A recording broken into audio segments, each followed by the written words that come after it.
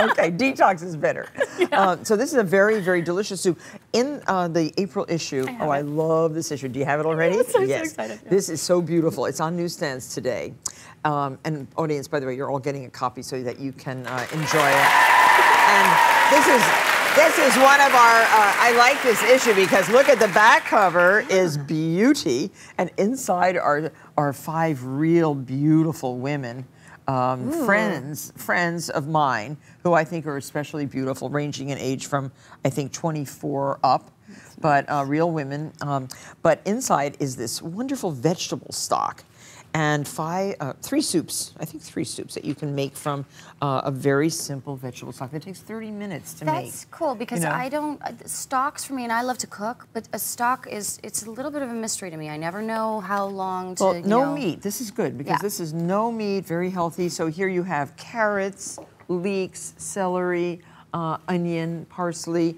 Chop that all up, cook it for 30 minutes with some peppercorns, and here's the stock. But okay, then how much water do you put in there? Oh, just about 6 or 8 cups. Okay. And you have that.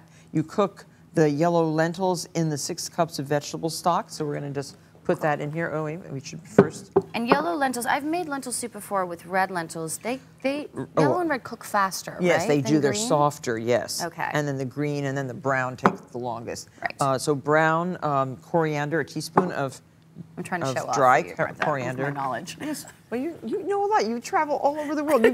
I read your bio. You've been a lot of places in a very short period of time. So the coriander spice, and then 1½ cups of yellow lentils. Okay. And just stir that around with about a teaspoon of safflower oil. Oh, safflower oil. Yeah. Oh, nice. I've never touched safflower. that. And 6 cups of that tasty vegetable stock. I mean, I like vegetable stock a lot. I do too. And having a vegetarian daughter, she uses only vegetable stock. Congratulations, by the way. On the granddaughter, yeah. I don't know if she's going to be a vegetarian or not. She wants to eat oranges, and she's not even 6 days old. Wow. Yeah, she's got great. a palate already. And then in the soup, when you serve it, you make a chutney. This is kind of an odd chutney because it's coriander, just leaves, like ½ cup. 2 teaspoons of ginger grated. Okay. So that goes into... Is it hard to find fresh coriander? No, that's cilantro. Oh, cilantro. Yeah. Oh my goodness. Same thing. I just failed, guys. I failed. I don't know. I sometimes call it coriander, but it's really cilantro as we know it in the grocery store. A tablespoon of lime juice. Okay. And 2 teaspoons of safflower oil. That's 1, 2, and a teaspoon of salt. You can put that in. Yeah, okay. Thank you. I know I'm not Your very big good. job. Right, I'm not really good at multitasking. Okay. I'm good at dishing out orders. Usually it's myself and my husband is the sous chef. Oh, yes. So you both cook a lot? We do. I'm the one who sort of barks out the orders to him. You're not cutting it right. And you just blend this until it's all creamy, almost like a pesto. Yeah. But we call it a chutney. Sure. And then here's the soup. Ooh, that looks so good. It cooks for about 30 minutes, but look how nice and thick. It looks like a really great yellow lentil soup. Yeah, it's so hearty. Yes, it's beautiful. And here, I'll give you some. This is tasty. Thank you. And a little of the broth. And then you can garnish with some of the chutney. Thank and you. some celery, some cucumbers. Look at the color of that. Isn't it pretty? It's gorgeous. And almonds, and I think you'll like it a lot. Yeah, it looks great. But to roast the cauliflower, people always say, "Oh, I can't. Roasted vegetables are so hard." I don't know why they think that. Yeah. But here we've cut a whole cauliflower into florets. Okay. That's a little floret. Does it matter if they're all different sizes, or Well, do you no, want to these- aim to? You can't get them all perfect because cauliflowers aren't perfect. So, so just add about 2 tablespoons of olive oil, and you can mix this right on the baking sheet. Even though the recipe says do it in a bowl, why lose some of the olive oil? Yeah. I'm changing my recipe. You can do this. I do Yes. this with broccoli at home too. Oh yeah, and you can it's roast like broccoli, crispy and it's asparagus, so good. Yeah. carrots, turnips, anything. Yeah. Salt and pepper, and toss that. Put it in a preheated oven, and for about 25 minutes, 425 degrees. Okay. So it's so easy. Just spread this out, and it will brown nicely. And when you let it cool, Jennifer, just let it cool, and this is what it looks like. Yeah, That that's is perfectly how pretty, browned. right? It's so You wanna gorgeous. taste it? Yeah, Taste thank it. you. It's very tasty. Good. Oh, so Not it's too, got that crunchiness. yeah, crunchy, but not tough. So so we're gonna add. Oh, you make up the vinaigrette for us, please. Okay. So we have a teaspoon of Dijon mustard, and now you can add the vinegar, apple cider vinegar. Right. So you're in New York now. You're doing the show from New York. I'm doing the show in LA, but I love New York. Here you have to work oh, sorry. while you talk. I know, I told you I'm bad at multitasking. So I'm looking for a place here now. Oh, good. I know, I think I want to kind of be bi-coastal. Okay, that's great. And where are you looking? Looking in the West Village in Greenwich. I actually am kind of liking the East Village too. It's a little funkier, but I like it. Add some Madras curry powder. Okay, I've never made a vinaigrette with curry powder. A pinch of sugar.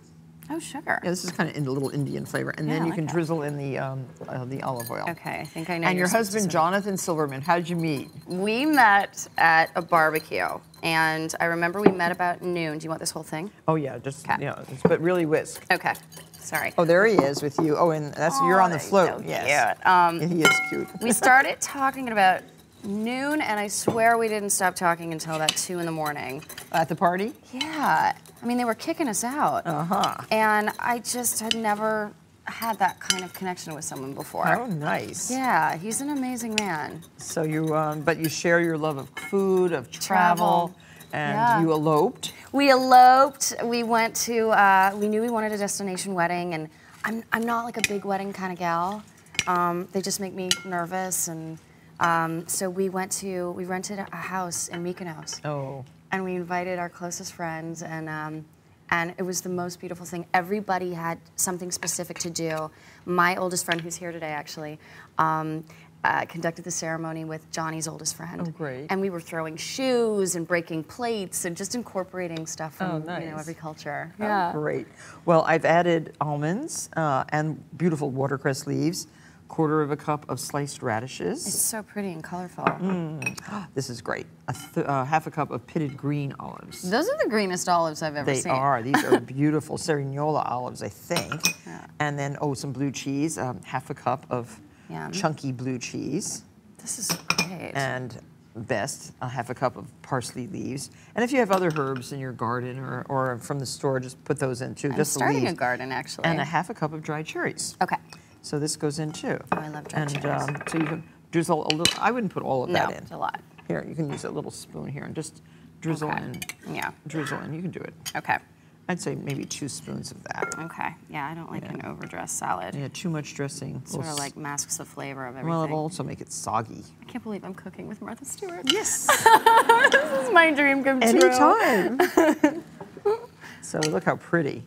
And the watercress is dry. The leaves are dry, not soggy wet. Okay. And always spin dry your salads. But doesn't that look pretty? It's just gorgeous. And healthy and beautiful. Yeah, with the soup too. Yeah. Perfect lunch. No, that is perfect. And it's also good for dinner too. If you want to grill something, a piece of fish, you have a very healthy and very delicious meal.